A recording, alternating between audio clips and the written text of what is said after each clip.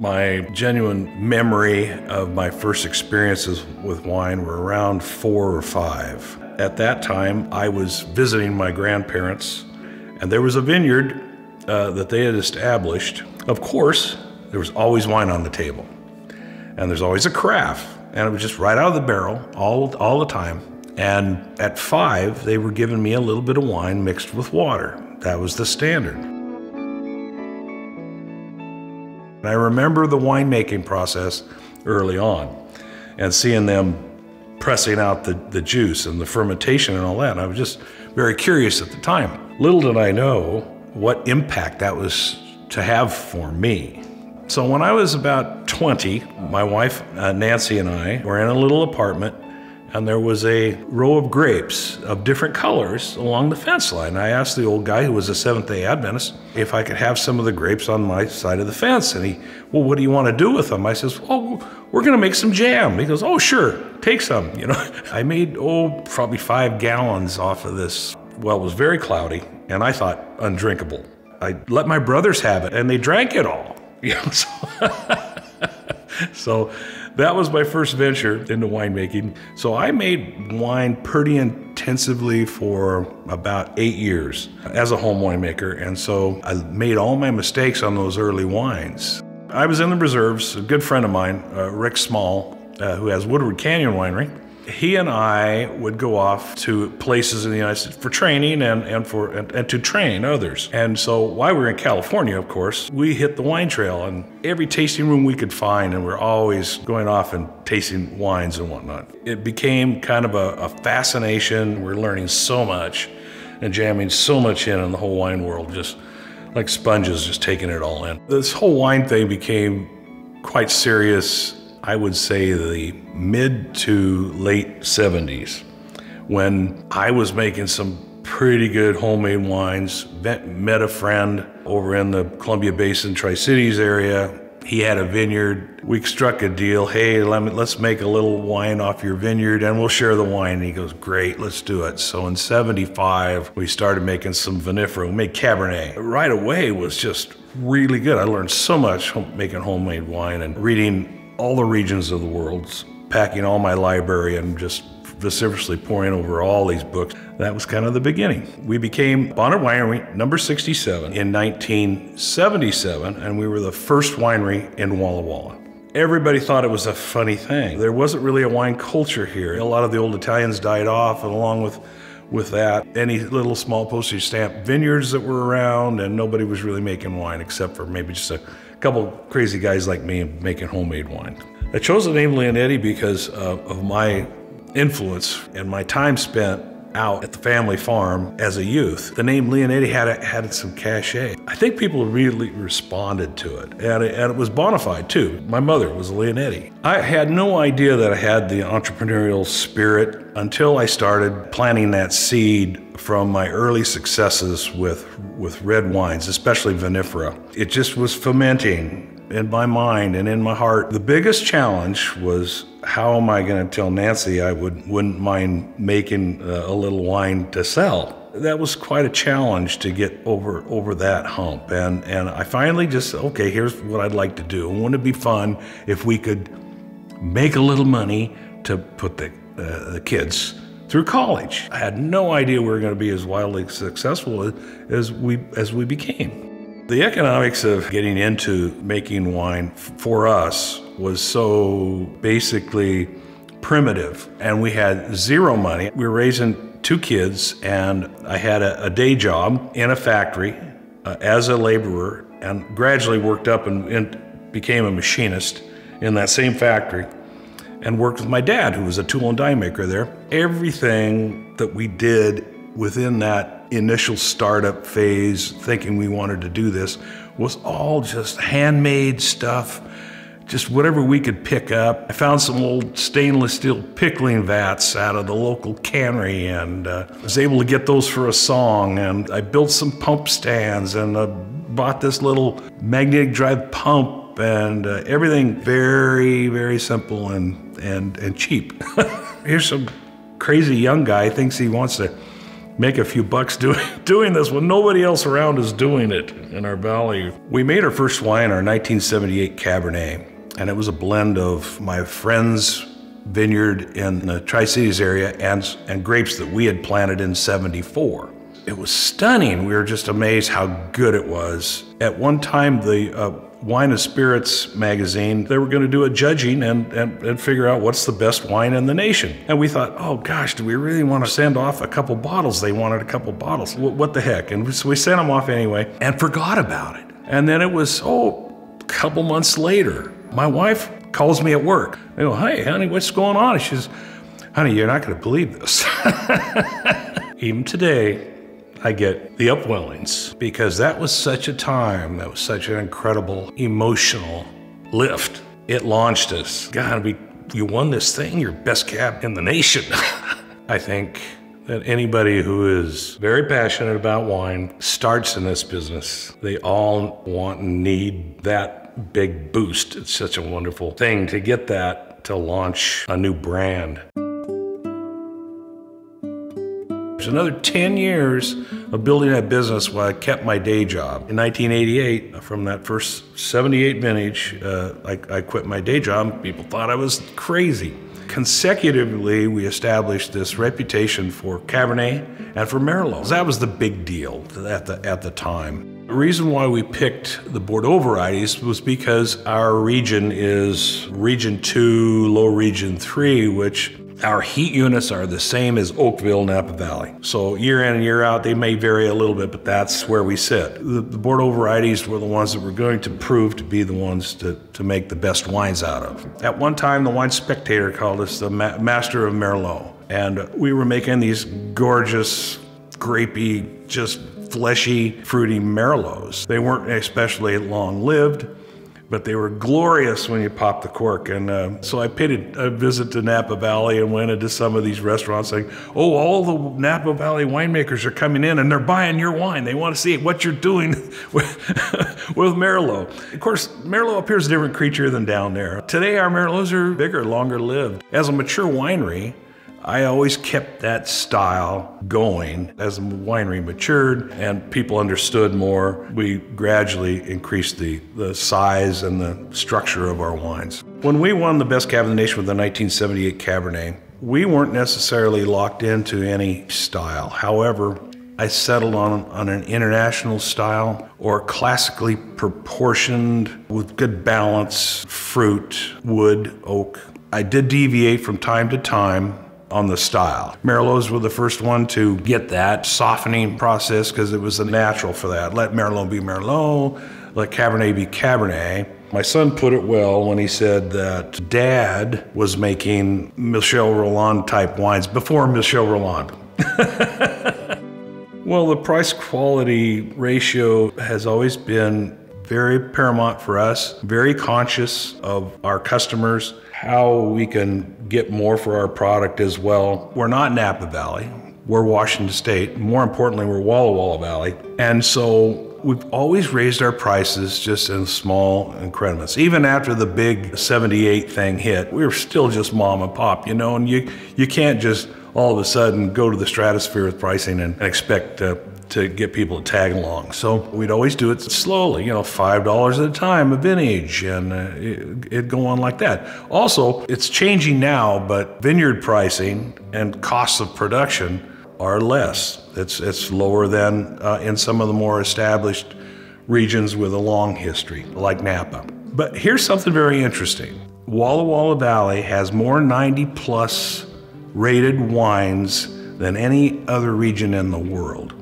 Now that is pretty incredible. That can extend to the whole of Washington State as well, and to other regions, but primarily Walla Walla. The time is going to come when this region will have that cachet. People are already saying Walla Walla has more cachet than Washington State as a whole. People are coming, you build it and they'll come, and they have, and they're buying these great wines, and they're finding real bargains here too. The slow go was the thing that worked for us. It doesn't work for everybody.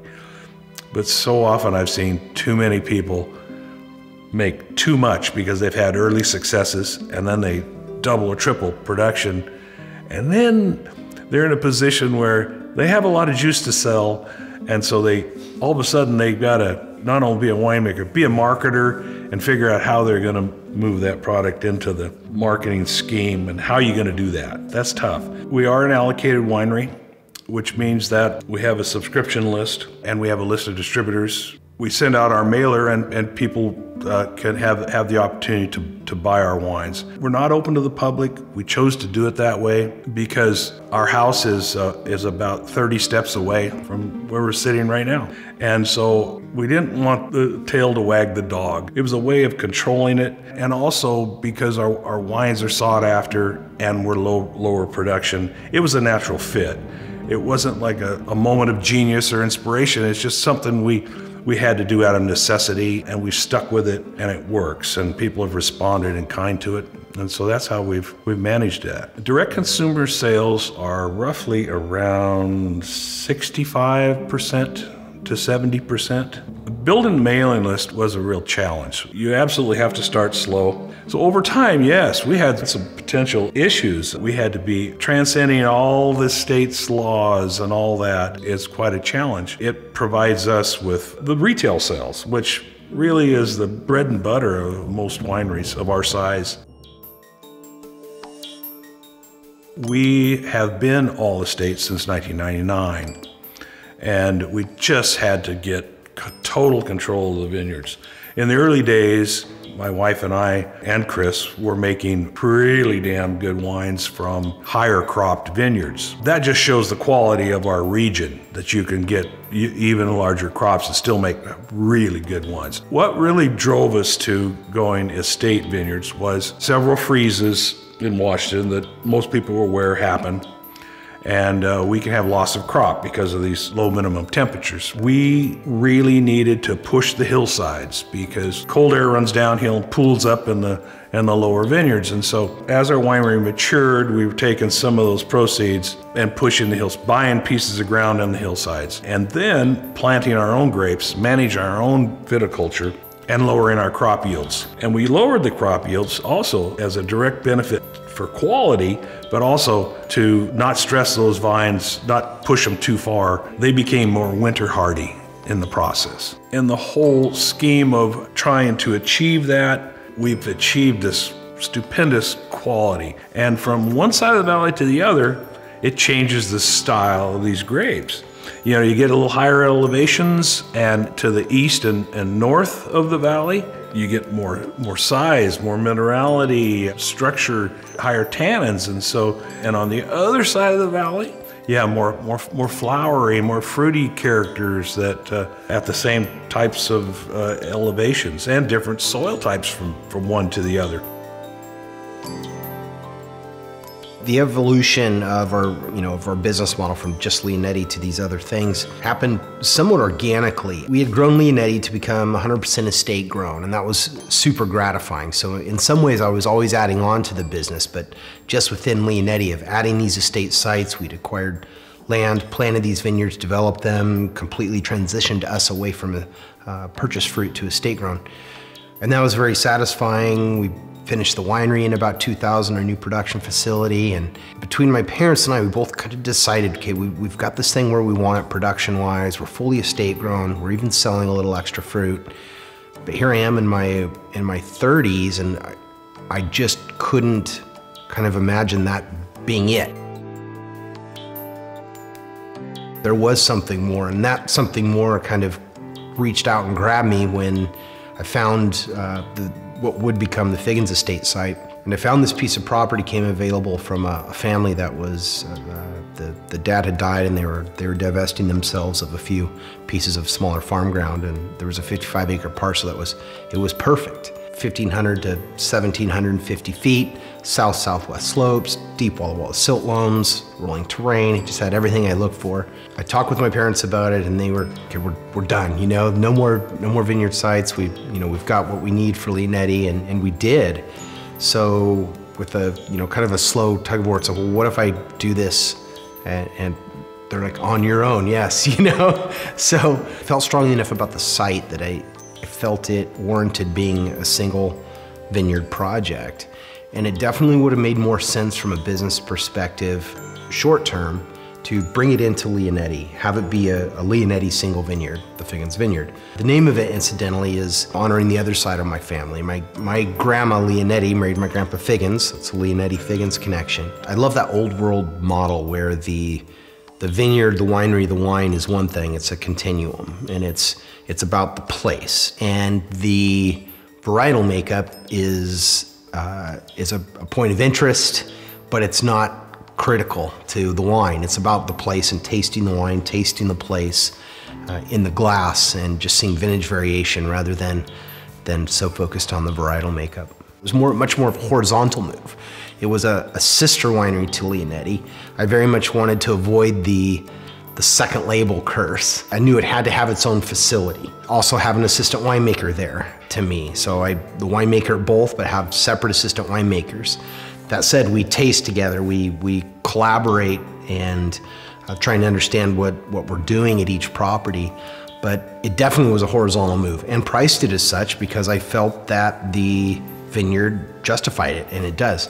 And it's been an amazing addition to Leonetti to have this wine that's terroir on a very small micro level, one vineyard, whereas Leonetti is terroir on a meso level, across the Walla Walla Valley, blended from 5 vineyards. Once we established Figgins, it became clear that from a branding marketing perspective, we had to have a way to tie them together that was clear to the customer, and also create room for this Pinot Noir from Oregon that I had simmering in the back of my crock pot that would later come to fruition. But so we created Figgins Family Wine Estates as a umbrella company, if you will, that markets together and ties Figgins together and Leonetti together, handles admin, compliance, the bookkeeping aspects, marketing, dealing with distributors, all of those things that, the unsexy part of the wine business that's so very important to the wine business being successful. And Figgins Family Wine Estates is that link that ties together all three.